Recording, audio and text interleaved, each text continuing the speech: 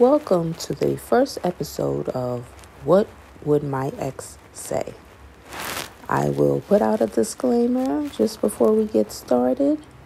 And the disclaimer is that I am not an expert on relationships. I'm not a therapist. I'm just regular old me. And we are here to explore and reflect on how we choose people to bring into our lives. Now, that's out the way. Let's get into it. Have you ever been compatible with someone who became an ex? Better off as friends instead of lovers. For some reason, the ex gives better advice that you never really asked for when you guys aren't together anymore. In healthy breakups, this situation may work. You'll break up amicably and probably still remain friends, close friends if it was a, mutual breakup. So let's explore some of our favorite couples and then ask, what would my ex say? I won't mention the people's names, but I'll describe the situation. I'll describe their dating situation, and then you guys just, if you could leave your reply in the comments to see if you can guess who I'm talking about. So first, let's talk about the different, I'm going to call them dating categories or couples categories.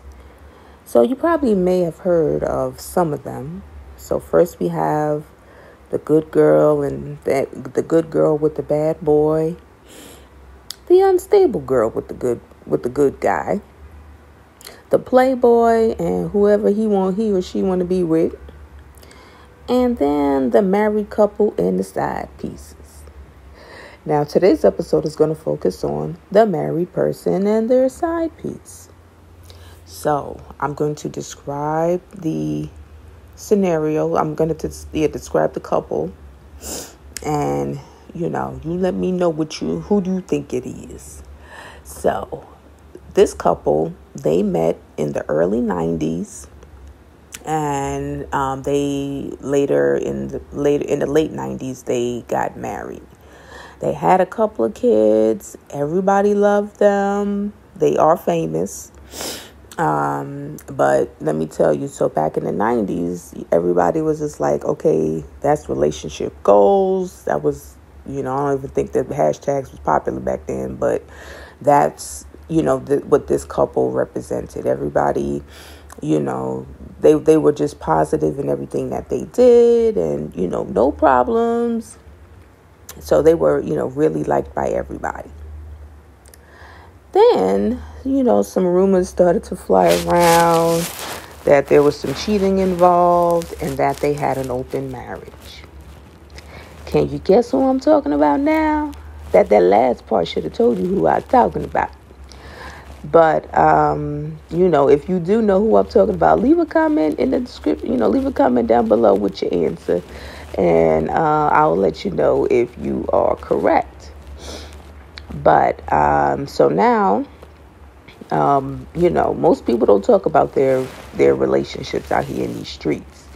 Be it dating streets, relationship streets, marriage streets. They don't talk about their business.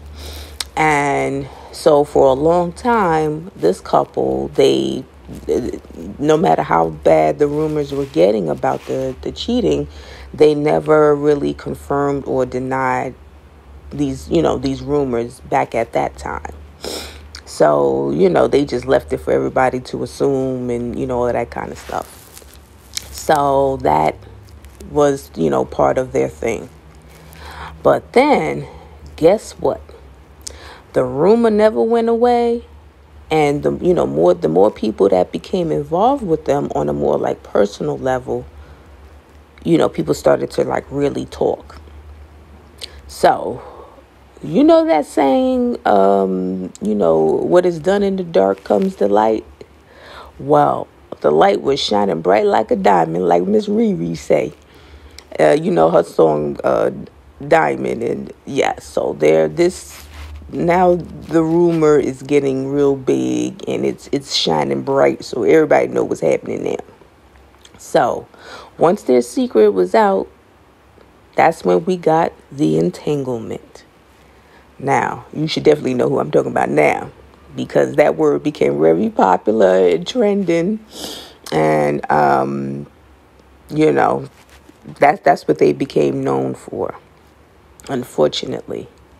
So, and so in that situation, the husband found out that, wifey was having relations with one of her son's friends. And he was a much younger friend, and that was real interesting there.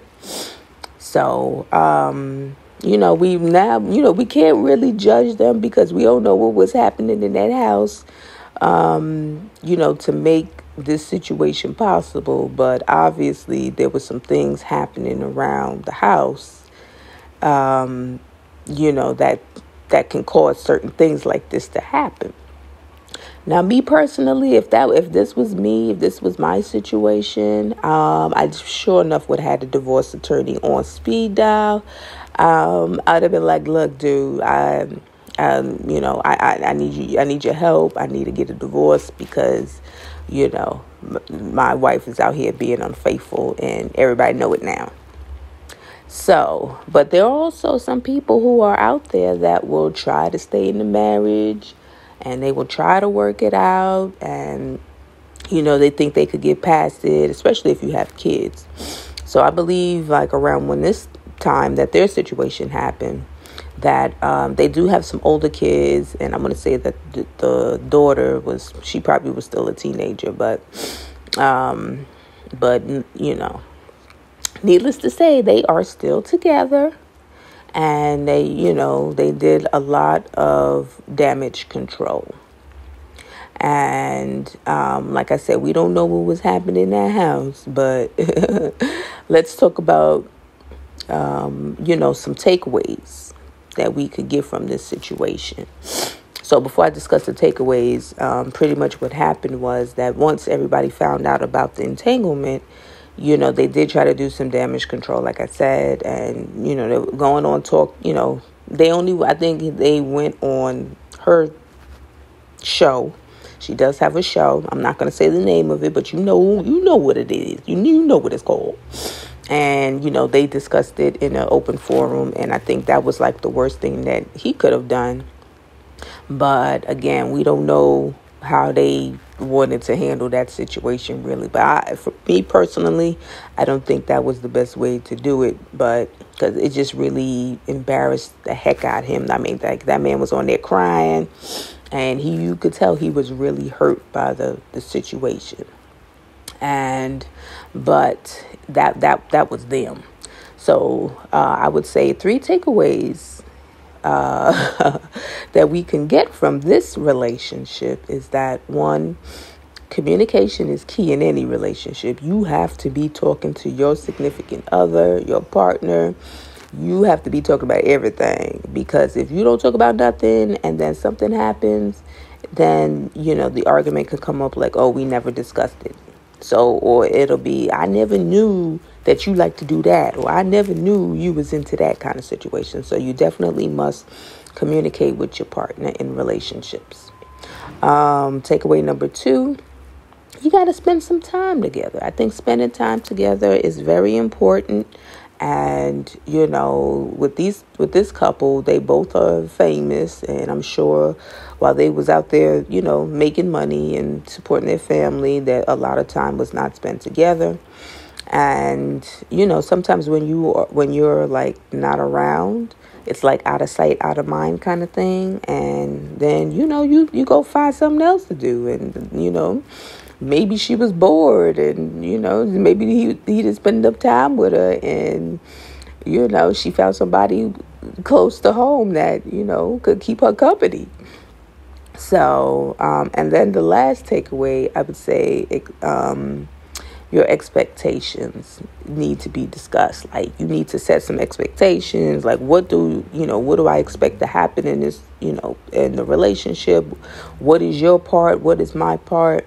Like, if we need to be having relations, 2 to 3 times a week or however many times, that needs to be, discussed and put out there so people know what their role is, and that you don't get surprised by, something happening and, people do their own thing. So, so I think those are the 3 key takeaways from this, exploring their relationship and seeing how it all played out.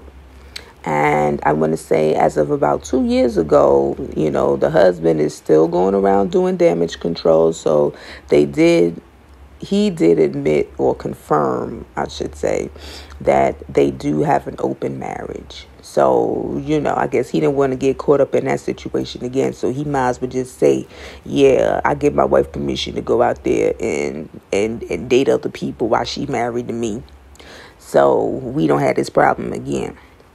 And now we definitely could talk about, there's a lot to unpack in their whole relationship. I mean, I'm sure, I would at least hope they are going through some, like couples counseling, marriage therapy, whatever, because definitely some therapy need to be had with this situation. So, but we wish them well. Like I said, the husband has confirmed they are still married. Marriage is still intact. So, I guess there's nothing really more to say about them. And, unless we hear one day that there's a divorce on the horizon. But they're sticking it out. And, let's pray for them, that they get it right, I guess. Okay, so now to the final part. The final part of this conversation is, what would my ex say? Now, I think he would have said, that the husband never knew who his wife was.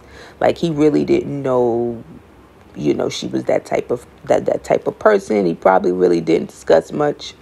I guess they probably was going, they were just going with the motions.